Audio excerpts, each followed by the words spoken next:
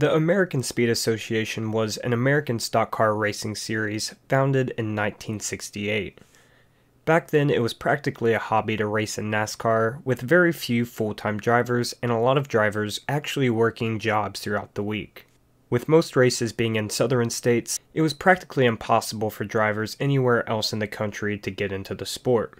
The ASA changed the game by primarily racing in the Midwest. It was a relatively big deal in the 90s and early 2000s, but for many reasons it fell into obscurity and eventually collapsed in 2013. But they accomplished something even NASCAR wasn't able to do: race in Africa. Other than NASCAR's 3-year stint in Japan, they had never left North America, so this was a huge feat.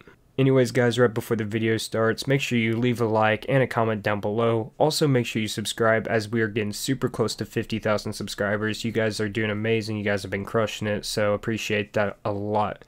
Anyways, let's get right into the video. A potential idea to revive the series in 2010 was to form the ASA Transcontinental series to grow interest overseas, since NASCAR was dominating the US market. But this ended up being the only race held.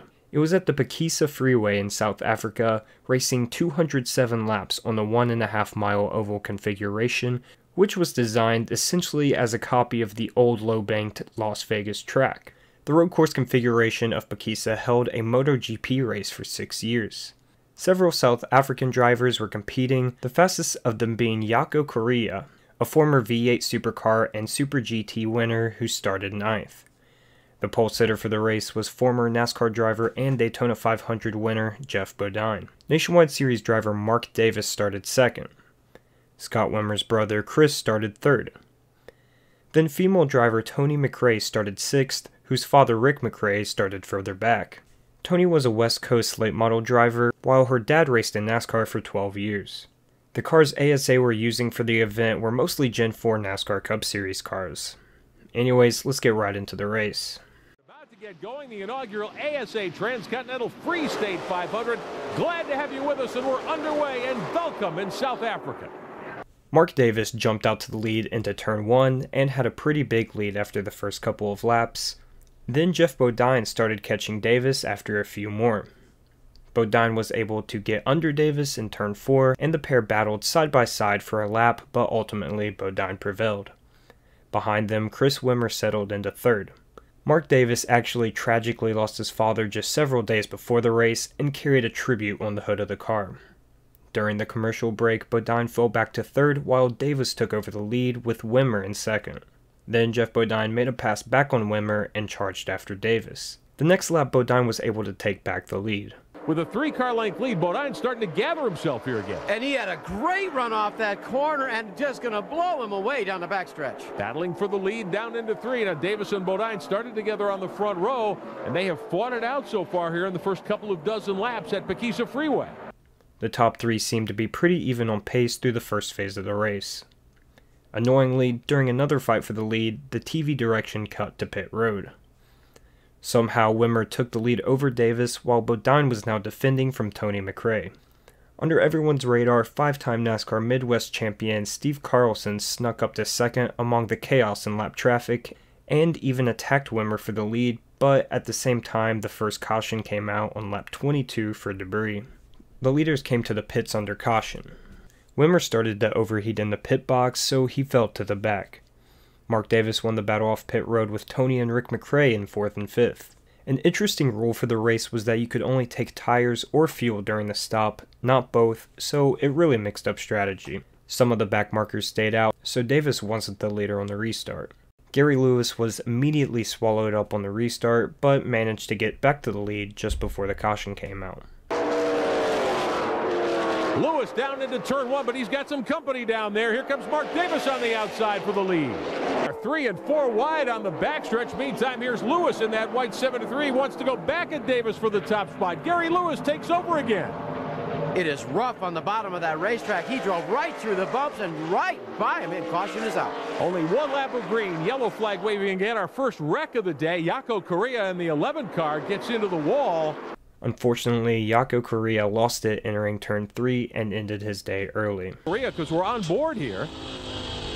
Down into the corner, car gets a little bit loose. That's the danger zone. It gets free in the back end. He goes around, whack into the wall. Welcome to a super speedway. Yeah, really. Davis went back to pit road under caution, so George Lewis led the field to the restart.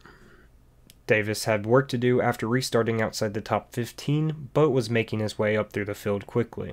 Jeff Bodine had moved up to third and started to work on John Mickle for second and eventually got by him. George Lewis still led, but Bodine was closing. Just as the battle was heating up, the third caution of the day came out for debris once again. Several cars stayed out, and Jeff Bodine passed all of them before the first turn. These guys so fast. Oh, we're already seeing a move at the bottom. Jeff Bodine going for the lead once again in the 8 car. He's back in front in clean air. Tony McRae came out of the mess in second, while Mark Davis was closing on the top 5 for the first time since the first stint of the race.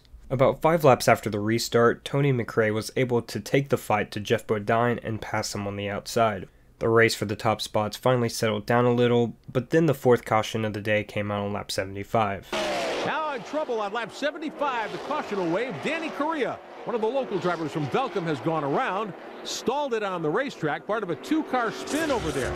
Take another look at what happened. Mark Ebert from the USA in that white 97 car went around as well. Nobody hit anything, and it doesn't look like they hit each other. Danny Correa, another South African driver, wasn't able to get it refired after the spin. After a bad pit stop from Tony's team, Jeff Bodine and Mark Davis were the top 2 on the restart. Not much happened until the 5th caution of the day on lap 94, once again for debris. Bodine pitted under caution, handing Mark Davis the lead. Rick McRae was able to jump up to second, and then battled Mark Davis for the lead. After Davis was able to settle into the lead for a brief moment, the 6th caution of the day came out for Mark Ebert spinning. There in the white, oh, trouble again. The 97 car goes around, the Fazulu plant car. That car's been in trouble here before today. Caution out again on lap 105. Take another look at what happened. Gets up in the gray there. That's not a good place to be. Ebert was way up where he wasn't supposed to be. Picks up a little bit of that dust. You get that on your hot tires. There's no grip whatsoever. He's chasing it down the straightaway, trying to get it back under him. Finally loses it in the middle of the straightaway. Once again on the restart, it was Mark Davis versus Jeff Bodine. This time Davis prevailed. Bodine was on his toe for several laps, and eventually Bodine took the lead from him. Let's take a step back and appreciate this competition. This was a dying series, and there had been about a dozen green flag passes for the lead. Pretty impressive. And add another one to the total, just 2 laps later, Mark Davis took the lead again. About 5 laps later, a new name joined the fight for the lead. George Lewis took a look at the inside of Davis, but then Rick McRae made it 3 wide to get his lap back. It's fine, boys. Fight it out. I'll just sit here. McRae makes it 3 wide going down into 1.